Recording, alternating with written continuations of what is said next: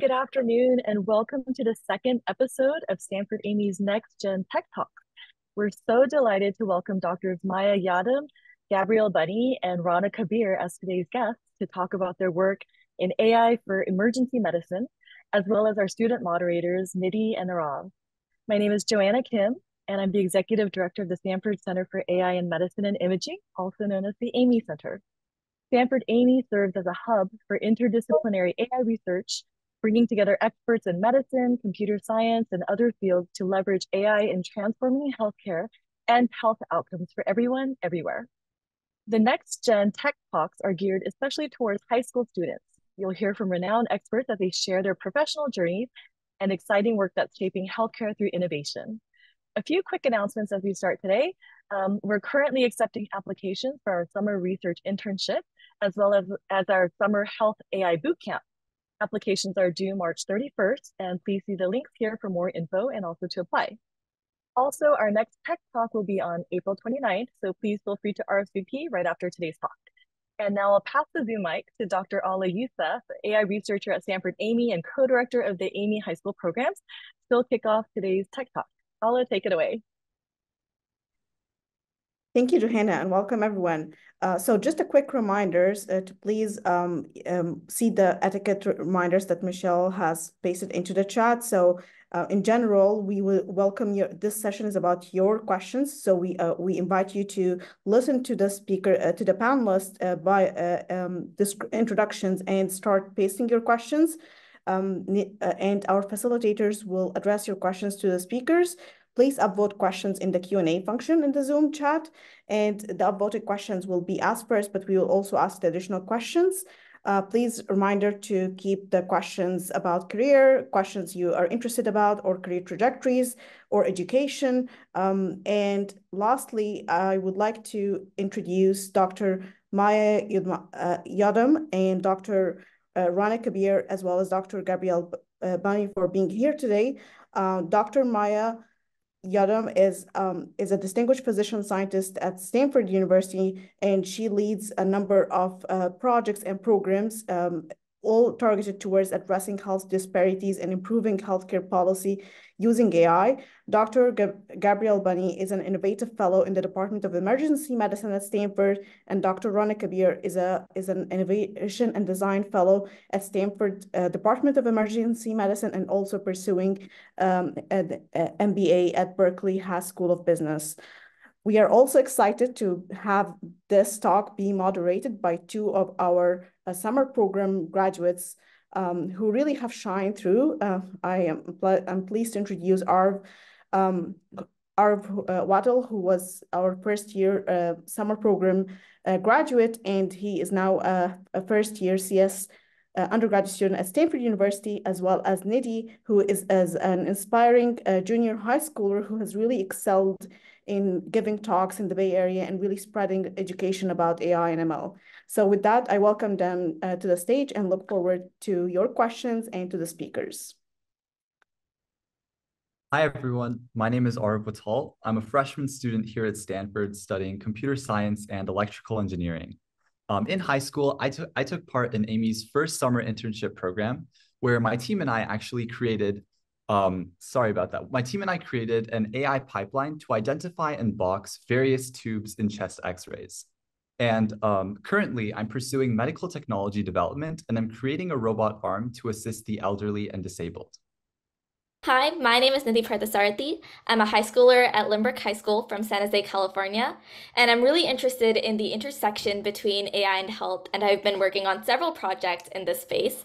I've also had the opportunity to research more into this area through Stanford AIMI's first year-long internship last year, and today I'm really excited to learn more about AI in emergency medicine from our distinguished speakers, and I'll pass the mic over to Arav now to start introducing our speakers.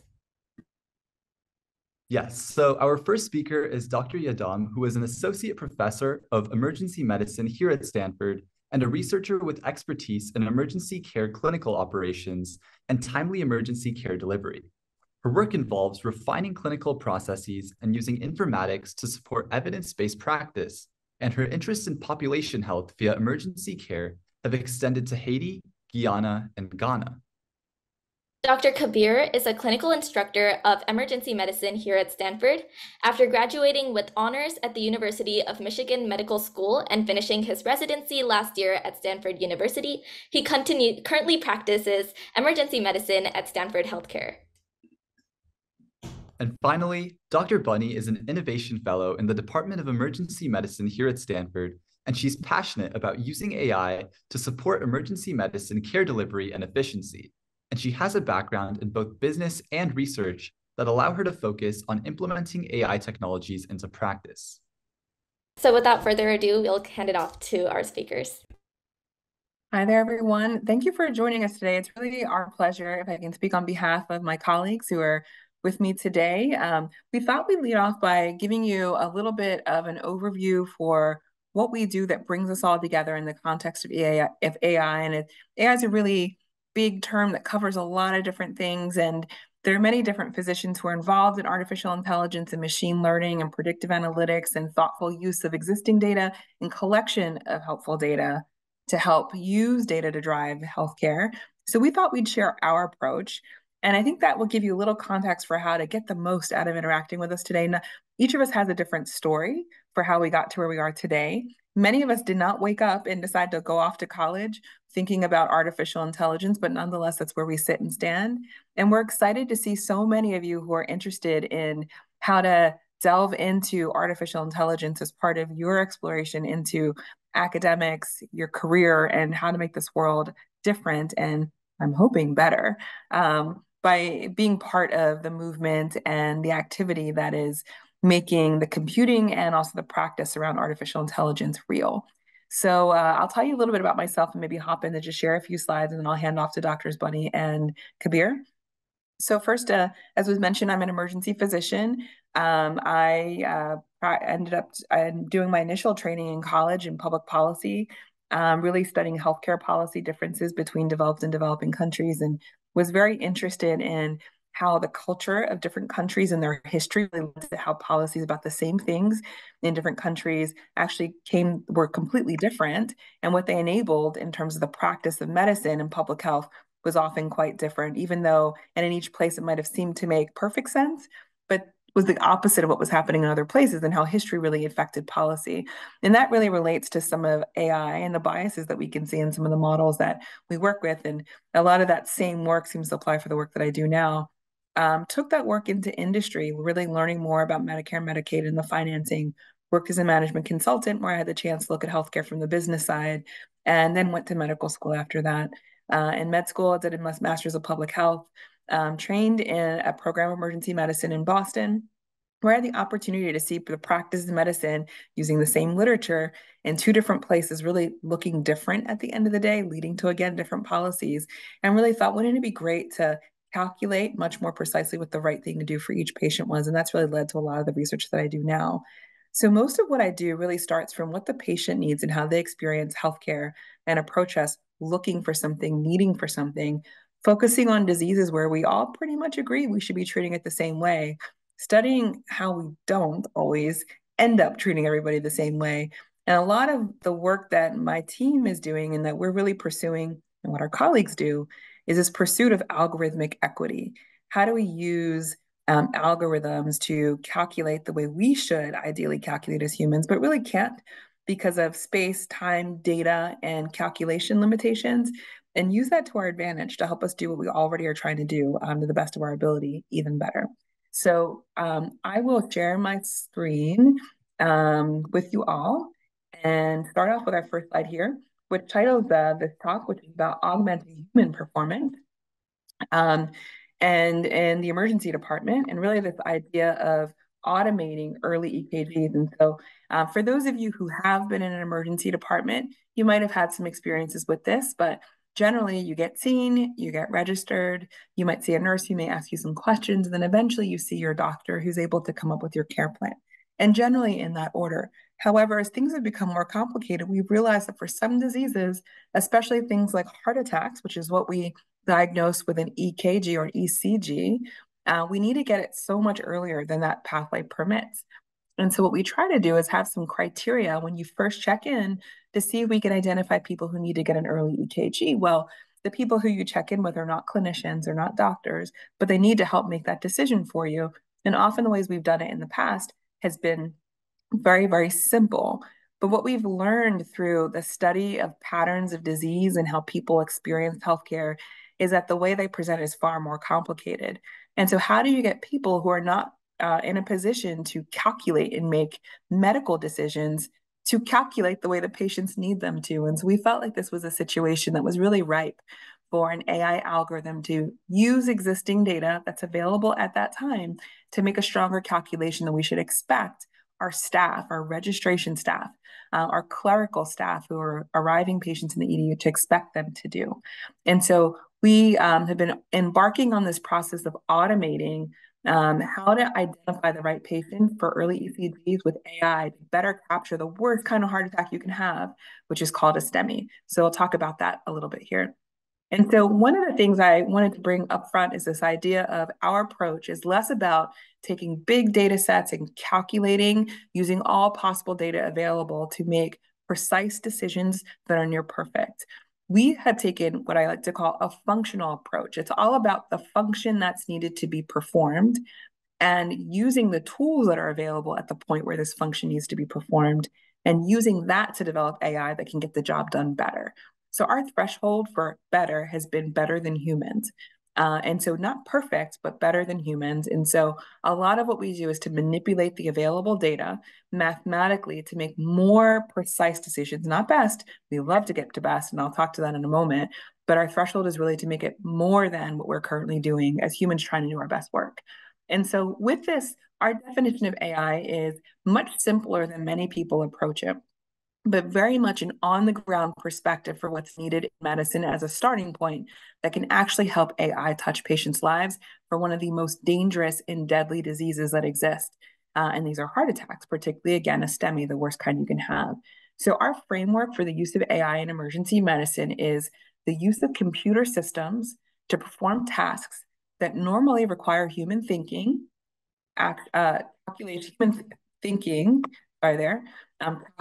and action.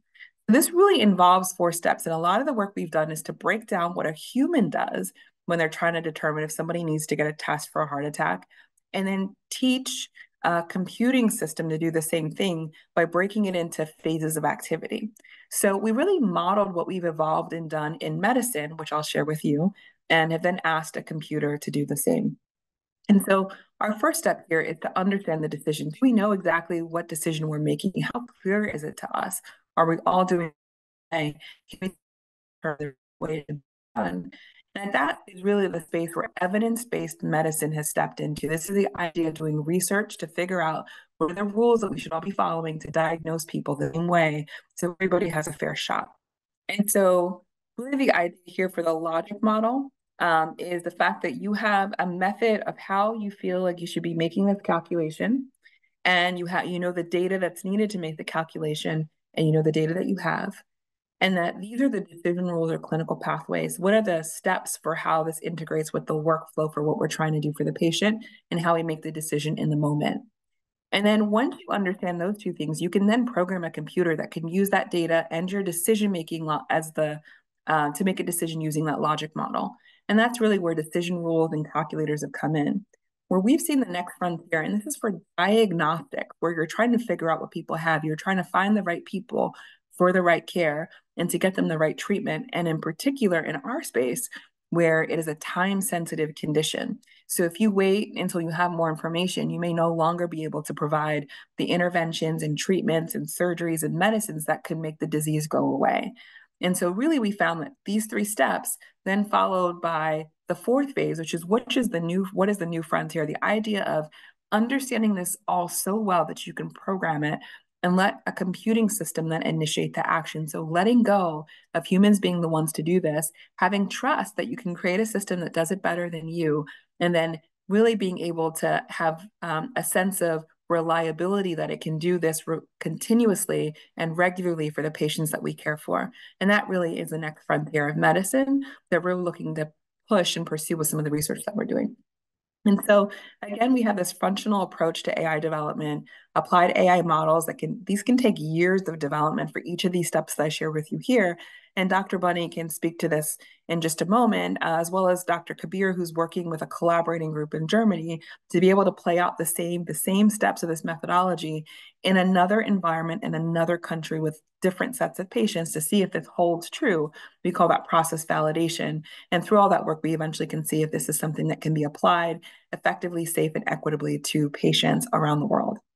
And so just to give you a little bit of sense for heart attacks and why this makes us so nervous and it's right for AI, 26 million people in the United States receive acute coronary syndrome, and that's sort of the spectrum of heart attacks, receive evaluations for this in emergency departments. Of emergency department patients, only 0.4% have heart attacks or acute coronary syndrome, and about 0.1% of those have the worst kind, a STEMI. STEMI is super time sensitive, as we mentioned. The intervention's not effective outside of very narrow timeframes. And when I say narrow, as in 90 minutes. So we've got to get a diagnosis and the patient to treatment with our specialist colleagues in 90 minutes. That's really tough to do. You can often wait in an emergency department for 90 minutes. There's a lot of screaming for infrequent diagnosis. So we're willing to have lots of negative testing just to find those few patients. So how do we use algorithms to make it so we don't test as much, but catch everybody really well? That is the idea of really getting precise, because it's like finding a needle in a haystack, and we don't know much about people in 10 minutes. So right now, our processes are really manual. People kind of get a list of 2 or 3 rules for what to do, and we're really trying to make it much more complex than that. And at the end, as I mentioned, we really want to do this so that the way that we screen is effective and it's timely and it's also fair. So everybody's getting screened very well. And so what does this pathway look like? It looks like what's here in front of you. The black box on the left-hand side is where the patient arrives in our emergency department or any emergency department. What's known is what the registration clerk collects for them. We know what that is.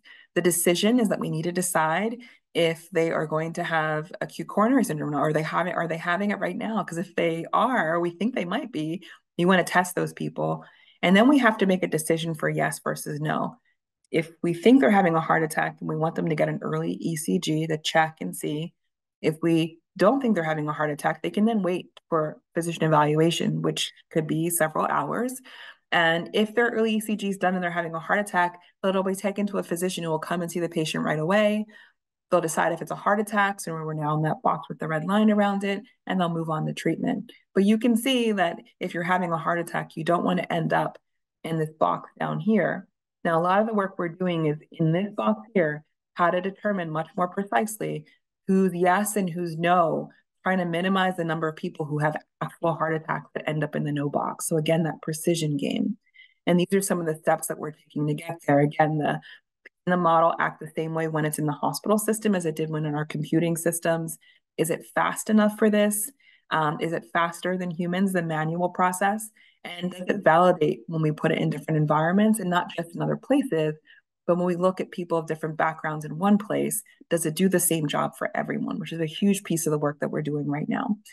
So with that, I will stop and perhaps hand off to my colleague, Dr. Bunney and Dr. Kabeer, and they can also tell you a lot about how they ended up in this AI space as well. Hi, everyone. It's so wonderful to see so many folks here, and thank you so much for having me. And so I think Dr. Yiadom really provided a great baseline for what a lot of our work is, and how we really are approaching and thinking about AI and emergency medicine. To explain a little bit about how I got into AI and emergency medicine, I will say it is a very circuitous route. And if there's one thing to really think about and take away is that there are a lot of ways to end up in whatever field that you really want to be in. So I actually started off in college knowing that I had an interest in healthcare, and doing, diligently taking all my pre-med classes, but really wanted to also explore what else was there within healthcare. And so I ended up actually getting a major in economics, which is where I really started my interest within kind of understanding healthcare as a business and how it really impacts the rest of the US economy. From there, I went to medical school, fell in love with emergency medicine, as is very easy to do. And then I went ahead and I did my emergency medicine training in Chicago. And during that time, I continued to find my interests in business and got my MBA with a focus in finance while as a resident.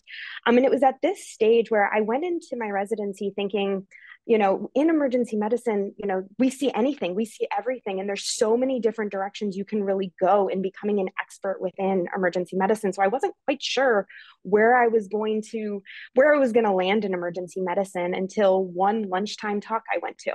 And I just so happened to go to a lunchtime talk, and one of my co-residents, a senior resident, was talking about some of his work and exploring this new world of AI in healthcare, and I was immediately hooked. And from that day on, I was looking for any and all opportunities to try and figure out, A, learn more about this technology, and B, really what does it mean to have AI in healthcare? And so with that journey brought me here to Stanford and into Dr. Yiadom's lab after a nice cold email saying, I would love to work with you and I would absolutely adore the work that you're doing. And so I started working in her lab as a senior resident and have continued since then. And am now the Innovation and Design Fellow, the second year fellow, with Rana also being a fellow with me.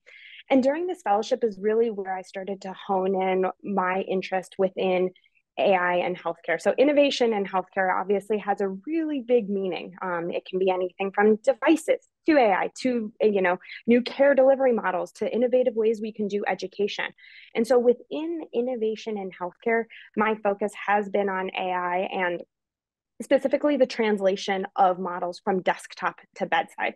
So knowing that models can work great within our computers, but how do we actually bring them to the patient, and recognizing that the models themselves are almost not always the hardest piece, right? You have these mathematical models, they can make predictions on lots of different data, but then how do we actually use them? How do we get them into our workflows? How do we build trust amongst the providers who are trying to use those models and the patients who are receiving care as a result of those models? And so that's been a large area of my focus within my fellowship. In my fellowship, I'm also getting a master's in biomedical data sciences here at Stanford to start to develop, and I see a lot of questions coming in about the coding skills and trying to build that baseline as I continue to work within this space. Alongside of that, I also do a lot working with businesses, so specifically in startups and trying to build in academic industry collaborations, really seeing how we can develop technologies, not only in academia, but outside of it, and trying to foster the things that are going to best help our patients. And so that's a little bit of my background. And like I said, happy to answer any questions about my journey, or what the educational pathway really looks like, or what it means to take things from desktop to bedside. But along those lines, I'll go ahead and turn it over to my colleague, Dr. Kabeer. Thanks, Gabrielle, and thanks, Maya. And thank you to everybody that's allowed us to join you and speak and learn from you and take a moment out of our day to share you all. So I'm Rana Kabeer. I'm currently serving as the Junior Innovation and Design Fellow through Stanford at the Department of Emergency Medicine. For those of you that don't know what a fellow is, like what a fellow doctor is, don't worry. I had no idea what one was when I was in high school either. And basically, it gives me the opportunity to further specialize and learn more about methods to improve patient care and delivery in healthcare and medicine. And Stanford is unique in that they have a program that's built around the themes of innovation and design. In particular, my focus is within our Department of Emergency Medicine and shared work and collaboration that you've already heard from Dr. Yiadom and Bunney about. For my background, I'm from Michigan originally, and truly, I had no idea what I wanted to do when I wanted to go to into medicine. I thought, maybe I'd go into directing or film or something else, but my parents got sick when I was young, and I was very interested in seeing if there was ways that I could help them or learn more about their disease process. And I majored in human biology because I found it, extremely interesting. And after college, I was really motivated to think about population-based health and ways to impact a lot of people, especially the time after I graduated was the Affordable Care Act had passed, and millions of people suddenly had access to healthcare. And I wanted to learn more about healthcare, healthcare delivery, and statistics, and studying disease and analyzing it, this entire package of knowledge that I didn't already know how to approach. And so I found that a degree in public health let me do that, and I studied epidemiology at Michigan as well. And after receiving that degree, and that was in international health, I loved working internationally, but then I recognized there were a lot of healthcare problems more locally in Michigan, and I got more involved working with my state health department. And that was really great. And then I pivoted back and I was like, well, I really like helping people on the big stage, but I also like helping people individually. And I thought to myself, well, why don't I, see if I can apply and get into medical school? And I did, and ultimately pursued emergency medicine because I love so many things about it. You guys help anyone that walks through the door of the hospital, no matter their race, their sex, their age, their gender, their economic status, their language, their healthcare literacy. Didn't matter. It seemed for me like the ultimate combination of so many of my interests in my life so far. One day on a shift when I was a resident physician, I met Maya, and shout out to Gabrielle for the cold call and cold email. It kind of warms my heart that it says a lot about Maya that she does such important, huge work and is such a leader in the field. And she's just like, oh, hey, you're interested? Sure, join our team. And she shared her research interest that she shared with you, and I was captivated, and I said, aha, this is brilliant.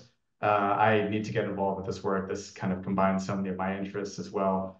And I got more in depth and regarding the precision of medical care, identification, treatment, and particularly of those with heart attacks. And for me, one of the most exciting parts is what Maya was describing, which is taking the work that she and Gabrielle have done and try to validate and see if these ideas work in a brand new setting. And Maya touched upon that with taking the work and seeing if it works in Germany as well. And so much of the fun and the interest for me was saying, hey, we have this blueprint. We know this works. We know this works here. We know it works within our system. How do we get it to work somewhere else and see if it does work somewhere else? And if it doesn't, can we find problem points and fix them? And that's a new challenge in itself. It's just a continually changing environment, and I just love that. And ultimately, it kind of combines all these things that I talked about in terms of things I love, like medicine, helping people internationally, helping people locally, helping people no matter where they are, who they are. And I hope that all of you can think like when you're deciding on how to set aside to start working on a problem to solve that. You don't necessarily need to think about the biggest bite that you can take, but even just looking at the small things around you, things you can change and approaching and saying, hey, this is a problem. How can I fix this one problem? Thank you very much, Dr. Kabeer, Dr. Bunney, Dr. Yiadom.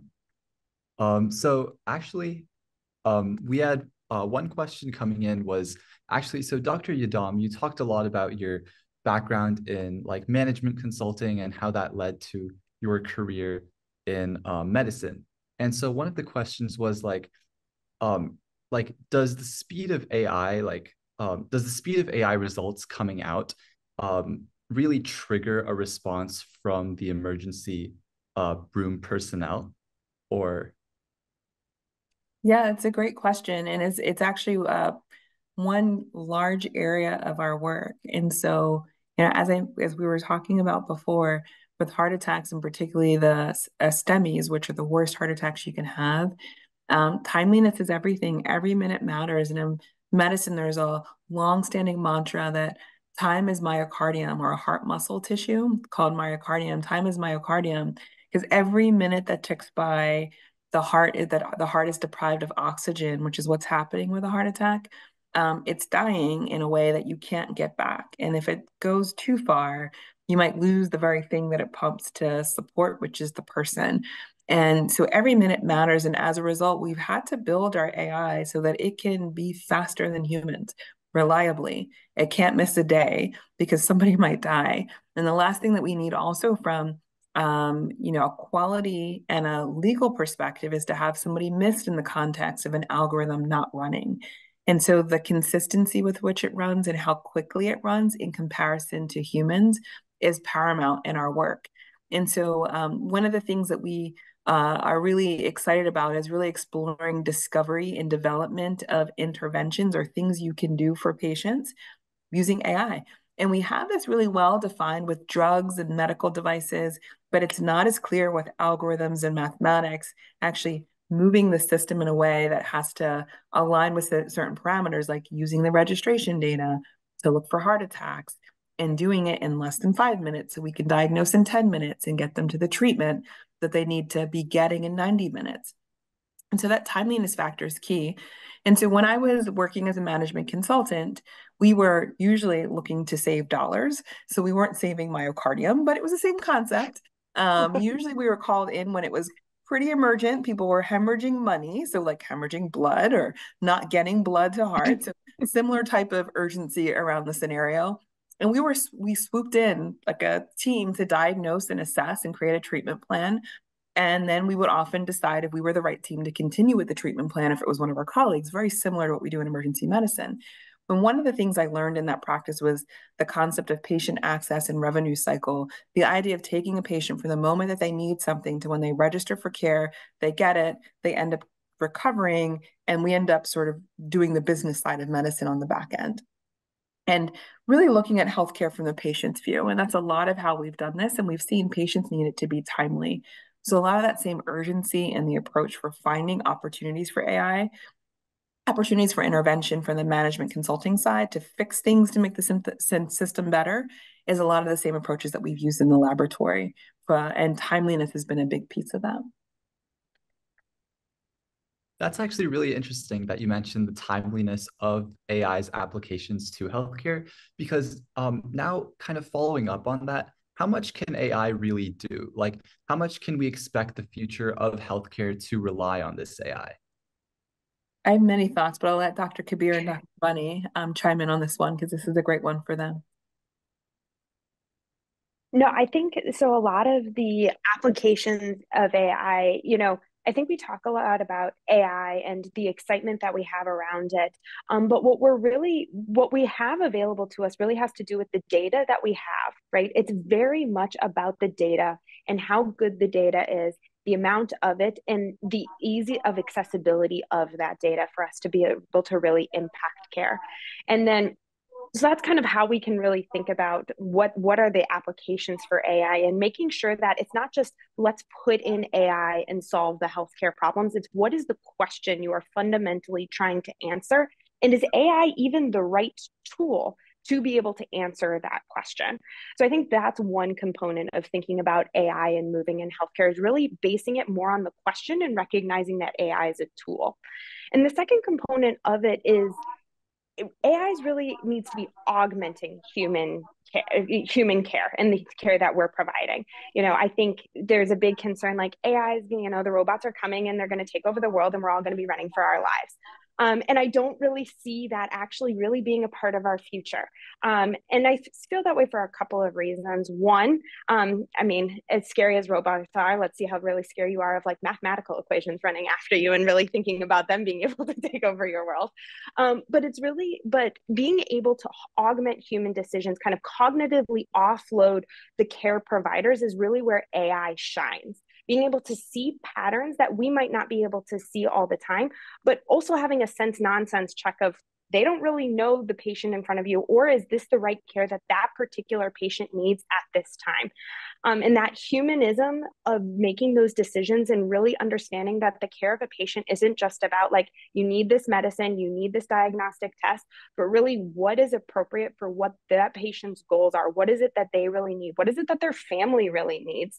I think will always make AI kind of a partner for us and not something that is going to be, when we say what can it do, it's not going to be able to do everything, I don't think. Yeah, so I think I would definitely think it's really important to view AI as a tool and not something that's going to replace healthcare professionals and in general.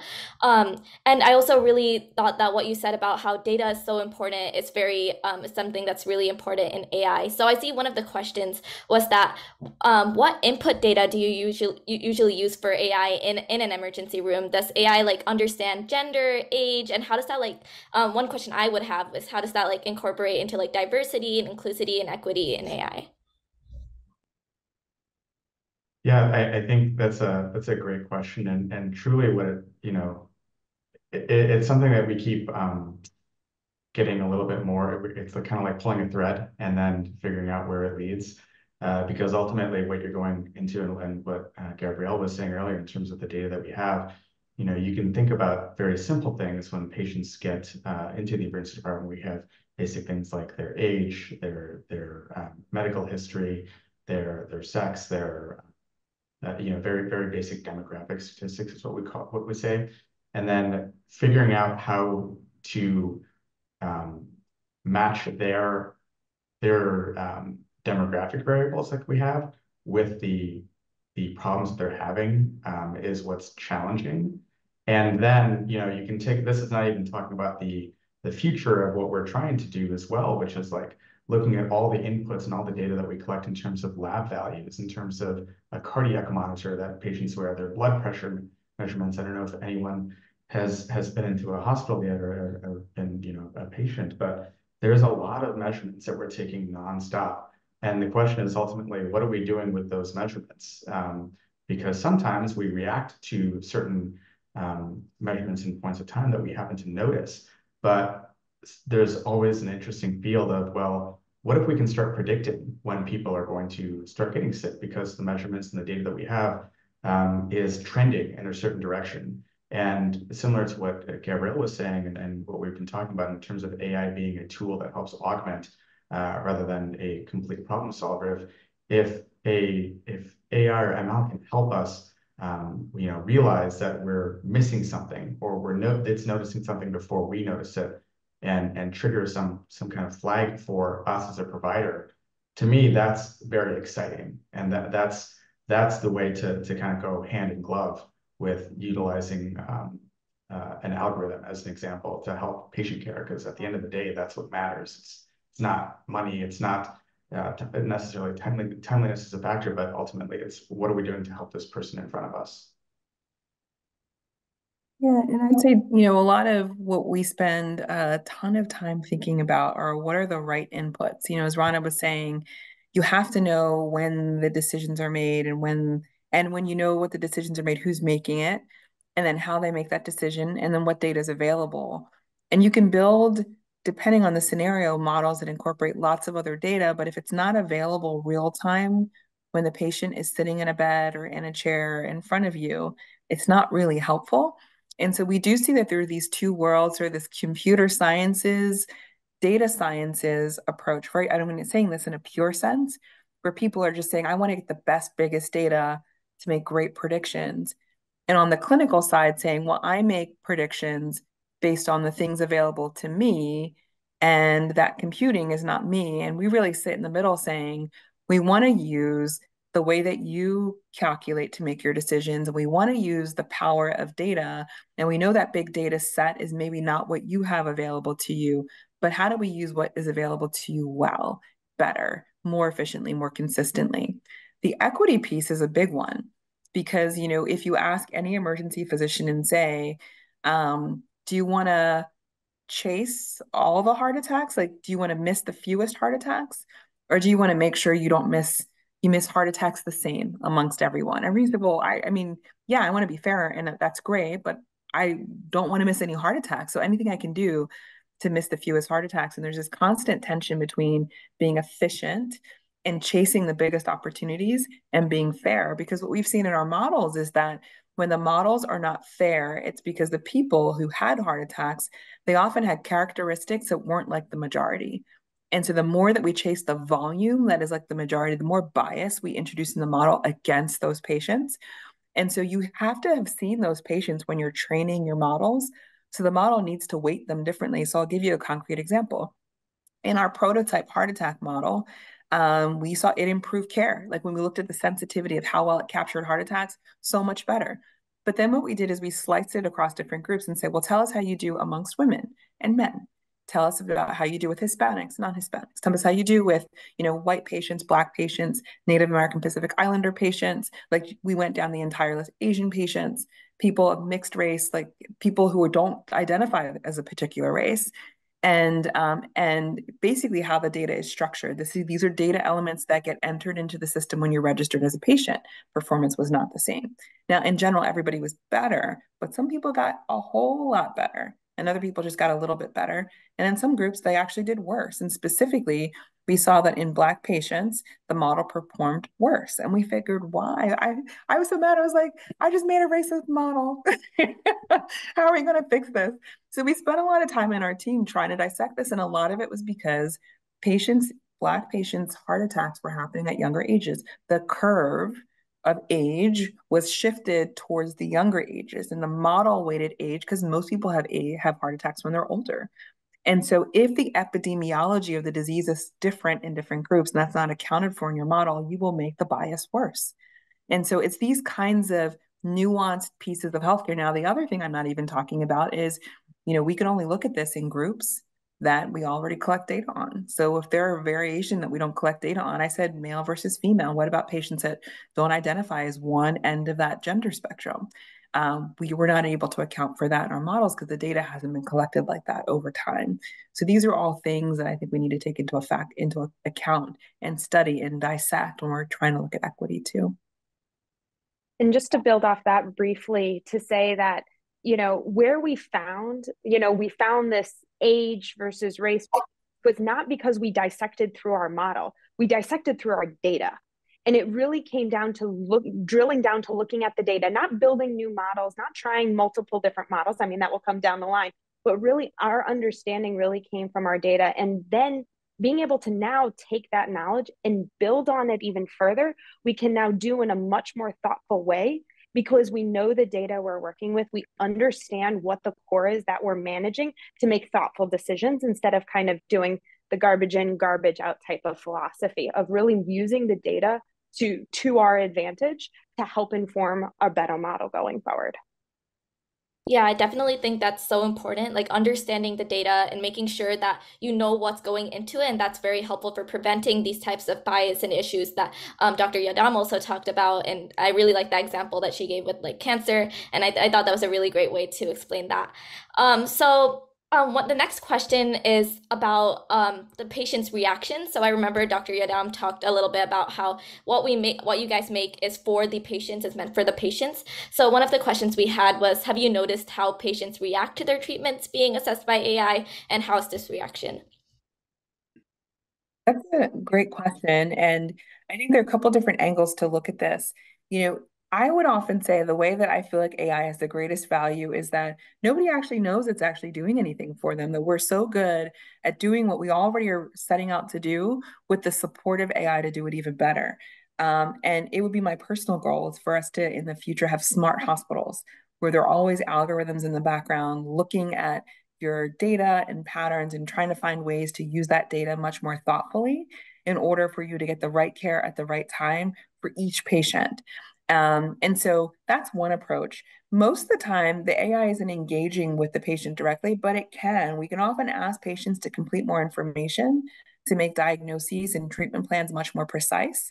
And knowing that it's going to feed an algorithm that's going to help to make their care much more targeted to what they need, I think can be really powerful. That's not how we've necessarily used it, but I think there's a lot of potential in healthcare for that to be, on the treatment side, a huge part of how we approach this. Yeah, Great. even to that, Yeah, go if I ahead. could just add, this is maybe me talking about movies again briefly, but I think of it almost like CGI. You can always recognize when there's bad CGI, but and people comment on it, but do you ever comment on when the CGI is so good that you don't even notice it happening in the background?